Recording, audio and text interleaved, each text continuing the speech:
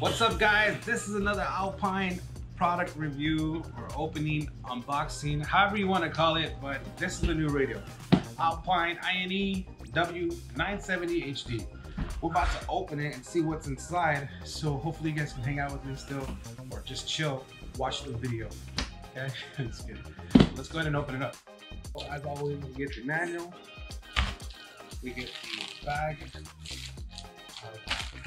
items, like all the stuff that's inside it, as far as like RCAs and stuff, trim piece, but get smart with it, and the so let me tell you guys one thing that I like about this unit is the navigation is built in. So if you're in a remote area where you don't have reception and you're not trying to rely on the Apple CarPlay or Android Auto, this is going to be better because it has built-in navigation. It can get up to like probably 20 satellites. So we'll go ahead and put the camera facing down. Open it up. So I see here it has this thing right here, the casing, the cage. You know, they didn't really have a cage before. Let's take this off. So the cage is new. Now this is the 6.5, it's not the bigger screen. Here you guys go. This is the Alpine INE-W970HD 6-inch screen. You got the settings button. You got the microphone, Navi, which I think this is probably like if you're gonna have Siri or Android Auto. You got your main menu button, your audio button, your volume up and down, and where's the eject? Oh, this is an eject button as well. Cool. Like behind it, you have two USB slots. Let me turn around, please. You have two USB slots. You got the XM module. You got the GPS module. You got antenna adapter. This is not in here. I bet you this used to be a fiber optic cable input. The HDMI, the car IF, which is probably like vehicle information. Oh, this is the RCA. So pre-out, it stands for the amplifiers, front, rear, and sub, and then the power plug, right? I don't know what this is for. It has these rubber things right here. This is cool. I don't know, maybe some protection of some sort, but wouldn't want to lose that. There's only one on one side, there's not one on both, but it does fall out like randomly. See what they give you. So they give you the trim plate that go over the radio if you're going to utilize the sleeve, right? Cool. The manual, the warranty card, and then in the big bag we have the microphone, keys and set screws, GPS antenna, a USB extension, and this looks different than all the extensions they've ever had. It's gray instead of black. That's a new color. Plug for the amplifier system. Here's the IF section, and it looks like it has video, rear seat entertainment video. You got rear camera, front camera, so there's two camera inputs, and then it looks like maybe an auxiliary. Yeah, auxiliary input. And this is for the steering wheel control or aux remote out. And this is the steering wheel control right here. Oh, speed sensor or mic input. So this is cool. I like that. Here's the power wire, power harness. Everybody's seen one of those before. And an additional USB extension. Now, this is the one we all seen before plenty of times. But why are there two? So there's a gray one and a black one. The gray one looks a lot thicker, looks a lot more beefy. So there you go. That's it. That's all that's in here. Now we'll power it up soon and you guys will be able to see it. Oh, I'm upside down. In a little bit, I'm gonna power this bad boy up and we'll get some, we'll see what it does and what it works, how it works, okay? Like I said, one thing I like about it better, GPS is built in, you're not relying on your phone. It's more accurate and has two USB inputs and it has a HDMI input. Now it doesn't have HDMI output, but there's one radio that does, and that's the universal piece, the 8-inch. Cool, so they just finished that up. This is the vehicle that they installed it in. And we're about to check out what it looks like. fun fact that this guy's actually a neighbor of mine. He lives where I live in the area. So found my store, but we didn't know until he got here. Cool, right? All right, let's jump in here and see what's going on. All right, guys, so I got the radio installed, and this is what it looks like. So we got our buttons here, and we got 2 displays and the time. And also you can see the phone information. That's cool. So I'm assuming, I've never used this unit, okay? So we're gonna walk through it and just explain. A lot of people said last time I should have learned it first, but I don't have time, you know? So touching the FM button obviously takes us to the radio. So you got an AM button, an FM button, a home button, your presets, your seek, your skip the radio stations. It has HD radio. So HD radio is nice. So right now, let's say this is 99.1 and it's HD. So you should have multiple. So when that HD kicks in, did you see it kick in? That's that. That's to change the presets. Everything's gonna kick in. Let's bring this down. Sound settings. This is to go back to the main menu. Okay, and let's go to the navigation. So if you touch that, it gets you with the navigation. If you're gonna put an address in, oh, this is cool. It tells you house is up or down. It has this menu right here. So this is where the route information is. You can go through settings, updates, 3D, the voice on or off, contacts. I like this. And the one thing I'm getting at right now is that it is easy to like, it's really responsive. Now we're gonna see if it has multiple touch points. Nope, you cannot zoom in or out. Yeah. Is it? No. No, it's not zooming in and out. So I think you can turn there and you can zoom in and out through this thing. Okay. So that's it's not a multi-touch screen, but I mean, you figure probably for the price, that's what it's gonna be. Okay, so you got the compass. And let's get out of here. So is there a back button like that one? No. So to get back, you would hit this button here.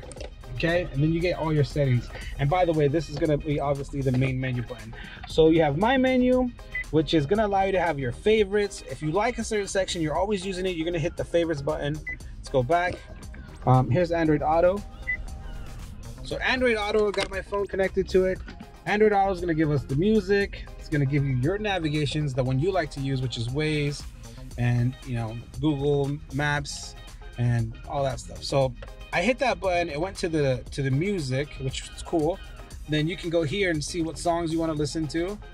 Okay, and then hitting this button is the home button for the menu of the Android Auto. And this home button is the menu for the radio.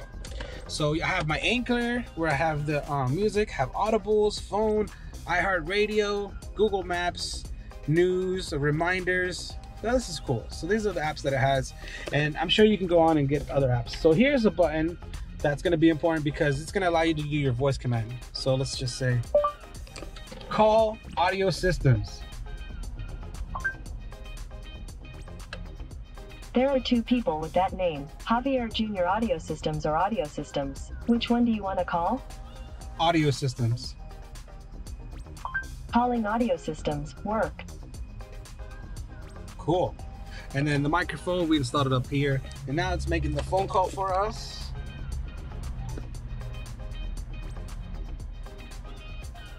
And I hung it up because they know it's me calling. We have caller ID. So you can go to your Waze navigation, you can go to any other navigation, the radio, slide over, you get the HDMI input, auxiliary, backup camera, which there's the backup camera. There's no view.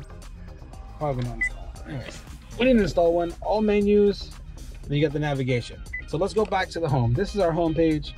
This is gonna give you that page. Let's go see what the settings button does. So the setting button allows you to jumps right into the sound. So you got bass, treble, fader control. Let's get out of here. See what other settings. So that's gonna be that. Okay, so if you hold it, let's see what happens when you hold it. Nothing happens when you hold it. Okay, so audio. Oh, okay. Okay, so this is the source button right here. the audio. So it's gonna allow you to switch over to different sources. The Navi button, push it, you get Navi. If you push it again, you get to the main menu. Push it again, you get searches. Cool. So if you push this button, there's multiple menus in that button. That's cool. I like that. Let's go back and hit this button. What if you hit this one multiple times? No? Okay, so let's get out of there and let's go to the settings. Here's the settings page, and we got the sound settings. Let's see what kind of sound stuff that they have available. So I see here there's tone and fader, which was the button that we were at. Then you got subwoofer control, and the subwoofer, you can turn it off, you can turn it on. If you turn it on, you have the levels, you got the phase, you have the MX mode, which is media expander, which is like more compressed you have, the more you can open up that out. EQ presence, you have all the EQs. Crossovers, that's good. Front, rear, sub, that's right there. See it changing it.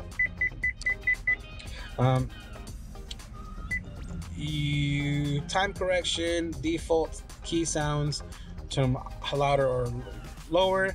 Mute while backing up, default settings. That's cool. So if you ever messed up with your settings, you can just hit the default and you'll be back in business. What else we got here? Visual. You got the disc, auxiliary, HDMI, camera. So camera, you can play with the settings in the camera. That's cool. HDMI, you can change the contrasts on the video, auxiliary. So this is like the visual settings as far as like how do you want it to look. Screen lighting, key illumination, you can make it brighter or darker, the dimmer automatically. Color screen, you can change the colors of the screen, which is, see the button, how it's changing colors, white, red, see the button's red, blue. Go back, illumination color, which is these buttons, you can change. That's awesome. Do they have scrolling? Ice white? I think this car is green, so we can put it green. Cool. Text to scroll on, that's for the screen. Now let's go to the general settings, which is probably going to be screensaver. Oh, you can have analog, a couple other ones, none. Language, system info, gives you the firmwares, demo mode, on or off, factory resettings, all that. Okay, we're going to go to car, steering wheel control, installations. Okay, that's that. XM, we don't have XM installed. Check tuner. Auxiliary, HDMI, camera. So this is cool. I like this. You can adjust the guidelines on how you want it to go. Turn them on or off. Go back to default. Adjust hitchment settings. Camera status. Rear, other. And the time. Obviously the clock, everybody wants to use, but yeah. Android Auto would probably be one that should be in there. So you hold it, you scroll in there, and it keeps it. So there's all these menus in there. iPod, hold it, put it in there. Navigation, you want that in there. That's freaking awesome. So now you have those settings in your menu, but you can edit them all any way you want. Can these be moved? Okay, those can't be moved, but yeah. What do you guys think? If you have any comments or any other questions, please call us and let us know. And I am using customer's cable, which is just a random cable. It's hooked up to the phone. I'm running an Android Auto Galaxy S9. I mean, not S9, the Note 9. And yeah, that's it. Easy peasy lemon squeezy. Cool. So I was glad I was able to show you guys the Alpine radio, what's inside the box, how does it operate, and you guys got to have a first glance at it. I got a first glance at it. It was cool trying to learn what it does on the fly. But any questions, like I said, put them in the comments and I will help you out. Also subscribe, hit that button, or this button, I don't know where it's at. Subscribe and I will give you more content. As the end of the year is here and new product will be coming out, I will be putting more how-tos or even more on how to use these units, what they look like when they're turned on. And if you guys have something you want to know how it works, leave it in the comments and I will find out how to make that video. Thanks guys, this is Anthony, I'm signing out, peace.